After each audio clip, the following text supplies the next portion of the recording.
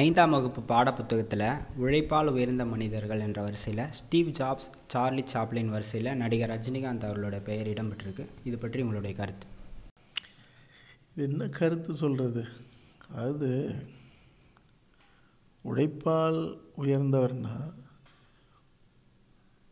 ஒரு இளைய தலைமுறைக்கு அந்த மனிதர் ஒரு முன்னோடியாக ஒரு நம்பிக்கை ஏற்படுத்துவராக இருந்தால் மட்டுமே உழைப்பால் உயர்ந்தவர், இவரை பார்த்து இவரை மாதிரி முன்னேறுங்க அப்படின்னு சொல்கிறதுங்கிறது ஒரு மரியாதைக்குரியதாக இருக்கும், பொருத்தமானதாக இருக்கும். ரஜினிகாந்த் அவர்கள் நடிகனாக இருக்கார், அவ்வளோதான். உழைப்புன்னா அவருக்குன்னு ஒரு ஸ்டைல் இருந்தது, அவர் வந்தார். ஆனால் அவர் என்ன ரோல் மாடல்? அவரை பார்த்து எல்லோரும் சூப்பர் ஸ்டார் ஆக முடியுமா? சரி, அவர் தன்னுடைய படைப்புகளின் மூலமாக என்ன முற்போக்கு கருத்துக்களை சொன்னார், என்ன நம்பிக்கைகளை விதைச்சிருக்காரு? எங்களுக்கு தெரிஞ்சு நாங்கள் பள்ளிக்கூடம் படிக்கிற காலத்திலிருந்து அவர் நடித்த படங்கள்ங்கிறது அவர் ரவுடியாக, தாதாவாகத்தான் அதிகம் நடிச்சிருக்காரு. ஒரு பொறுப்பற்ற ஆளாக, பொம்பளைங்களோட குத்துப்பாட்டு டான்ஸ் ஆடுற ஒரு ஆளாக, இப்படி தான் அவரை பார்த்து என் கூட படித்த எத்தனையோ பசங்க சிகரெட் அடிச்சிருக்கானோ, தண்ணி அடிச்சிருக்கானோ. அவரை பார்த்து திருந்தி நான் இவரை மாதிரி ஆகணும்னு ஒருத்தனும் இது வரைக்கும் முன்னேறினதான் எனக்கு தெரியல. அன்றைக்கி ரஜினி ரசிகர்கள்னு சொல்லி எங்களோட தெரிஞ்ச பசங்கள்லாம் இன்றைக்கி அதில் ஒரு ஒரு 75% இன்றைக்கி ஊரில் தான் சுற்றிக்கிட்டு இருக்கான்.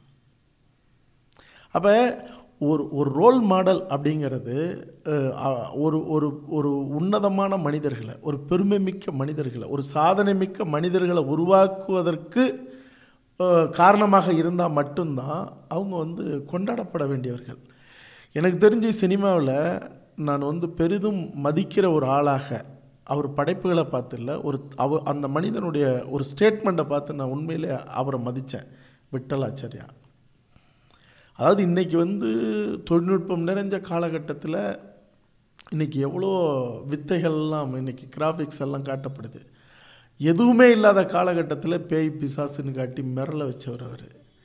அந்த காட்சிகளை இப்போவும் நம்மளால் மறக்க முடியாது. ஆனால் அவருக்கு அரசு விருது கொடுத்த போது அவர் சொன்னார், ஐயோ நான் ஏமாத்தினேன் என் மக்களை, நான் சரியான படைப்பாளி இல்லை, நேர்மையான படைப்பு இல்லை, நான் சம்பாதிக்கிறதுக்காக வித்தை காட்டினேன், எனக்கு எதுக்கு விருது, அதுவும் ஒரு அரசு விருது, எவனாவது தகுதியானவன் இருப்பான் அவனுக்கு கொடுங்க அப்படின்னு சொன்னார்.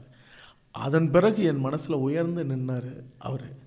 அப்போ நீங்கள் ரஜினிகாந்த் அவர்களில் இந்த உழைப்பால் உயர்ந்தவர், அது மட்டும் இல்லை, எங்களுடைய 50,000 ஆண்டுகள் வரலாறு கொண்ட எங்கள் தமிழ் இனத்தினுடைய, எங்கள் தமிழ் பிள்ளைகள் படிக்கிற அந்த 5ஆம் வகுப்பு பாடத்திட்டத்தில் நீங்கள் ஒரு கலாச்சார அடையாளம்னு ரஜினிகாந்த் அவர்களை கொண்டுட்டு வர்றதுங்கிறது, இது பாரதிய ஜனதா அதிகார வர்க்கத்துக்கு துணை போகிற ஒரு கூட்டம் எங்களுடைய பாடத்திட்டத்தில் இப்படி ஒரு ஒரு ஒரு ஒரு பாடத்தை திணித்து ரஜினிகாந்த் அவர்களை கொண்டு இதன் மூலமாக எங்களுடைய தமிழ் மண்ணில் இவரை முதலமைச்சர் ஆக்கணுங்கிற இப்படிப்பட்ட ஒரு செயல்ங்கிறது இது ரொம்ப ஒரு ஒரு சிறுமைத்தனமானது.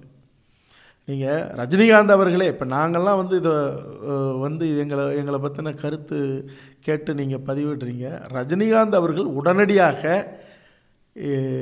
தமிழ்நாட்டு சிறுவர்கள் படிக்கிற பாடத்திட்டத்தில் என்ன கலாச்சாரம் அடையாளம்னு பதிவிடாதீங்கன்னு விட்டலாச்சாரி அவர்களைப் போல சொன்னால் மட்டும்தான் ரஜினிகாந்த் அவர்கள் மரியாதைக்குரியவர்.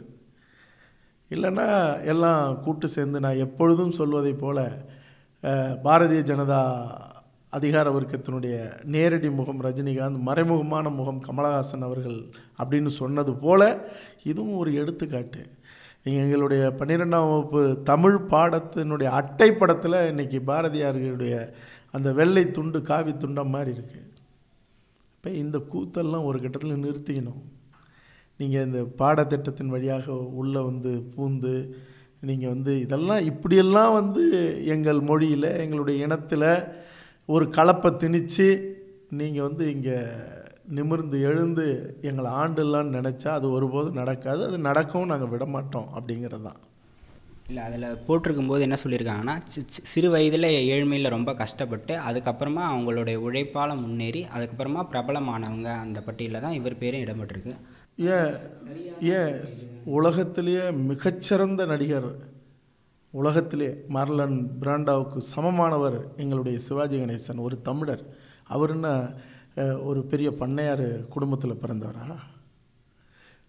இல்லை, எங்கள் தமிழ் இனத்துக்காக தன்னையே அர்ப்பணிச்சுக்கிட்டு விமர்சனங்கள் இருக்கலாம்.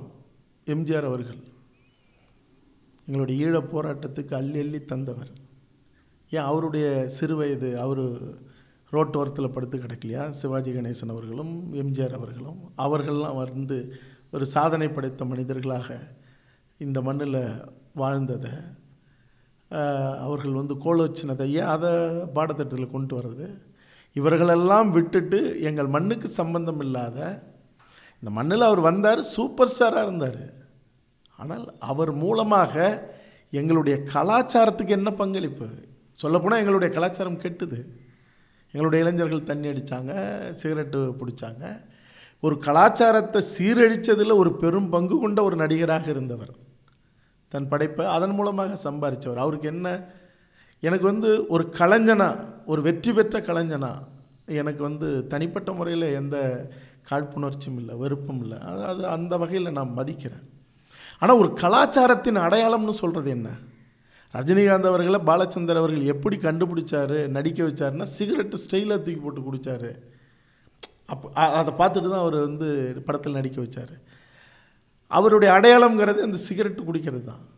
அப்படி எப்படி கலாச்சார அடையாளம்ங்கிற ஒரு சொல்லை எப்படி ஒரு கொட்டை எழுத்தில் போட்டு எங்களுடைய தமிழ் கலாச்சாரத்தை எப்படி அசிங்கப்படுத்தலாம்? அதனால் விட்டலாச்சாரிய அவர்களைப் போல ரஜினிகாந்த் அவர்கள் மறுப்பு தெரிவிக்கணும். அப்படி செஞ்சால் அவர் ஒரு மரியாதைக்குரிய மனிதராக போற்றப்படுவார். இந்த ஒரு விஷயம் யாரை மகிழ்விக்க பண்ணியிருப்பாங்கன்னு நினைக்கிறீங்க? ரஜினிகாந்த் அவர்களுடைய பெயர் இடம்பெற்றது. இது வந்து அதான் நான் சொல்கிறேனே, பாரதிய ஜனதா சம்பந்தப்பட்ட சிலர் அதிகாரத்தை பயன்படுத்திக்கிட்டு அதன் மூலமாக கொண்டு வரதான். இது ரஜினிகாந்த் அவர்களை மகிழ்விக்கிறதும், ரஜினிகாந்த் அவர்கள் அதுக்கு பதிலாக அவர்களை மகிழ்விக்க இவர் அரசியலுக்கு நான் வர்றாங்கிறதும், இது வந்து இது ஒரு ஒரு ஒரு சின்ன குழு, அதையும் தாண்டிய ஒரு உயர் சாதி குழு உள்ளே இருந்துக்கிட்டு இதெல்லாம் இயக்குது. அதனால் நீங்கள் தனிப்பட்ட உங்களுடைய எத்தனையோ பள்ளிக்கூடங்கள் இருக்குது, முழு பாடத்திட்டம் கூட ரஜினிகாந்த் அவர்களை வைங்க. ஆனால் எங்களுடைய தமிழ் பிள்ளைகள் எங்களுடைய வரலாறு, எங்களுடைய கலாச்சாரத்தை உள்வாங்கிக்கிட்டு இனி இழந்தது மட்டும் இல்லை, இழக்கிறதையும் தடுத்து இழந்ததெல்லாம் மீட்க நினைக்கிற ஒரு விழிப்புணர்வோடு எங்களுடைய தமிழ் தலைமுறையை நாங்கள் வளர்க்கணும்னு நினைக்கிறோம். அதை மறுபடியும் மழுங்கடிக்கிற வேலை வேண்டாம். ரஜினிகாந்த் அவர்கள் தன் படைப்பில் செஞ்சதோடு நிற்கிட்டோம். அந்த வரலாறை, அந்த உண்மைகளை மறைச்சி மறுபடியும் பாடத்திட்டத்தில் கொண்டுட்டு வந்து ஒரு கலாச்சார அடையாளமாக எங்கள் பிள்ளைகளுடைய மனசில் பதிய வைக்கிறதுங்கிறது அது வந்து ஒரு கொடூரமான வன்முறை. இந்த வன்முறையை உடனடியாக சம்பந்தப்பட்ட கல்வி நிர்வாகம், கல்வி அமைச்சர், அரசு உடனடியாக திருத்தணும்.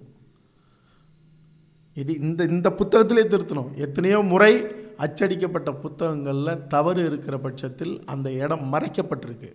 உடனடியாக ரஜினிகாந்த் அவர்களை பற்றிய பதிவு மறைக்கப்படணும். நன்றி.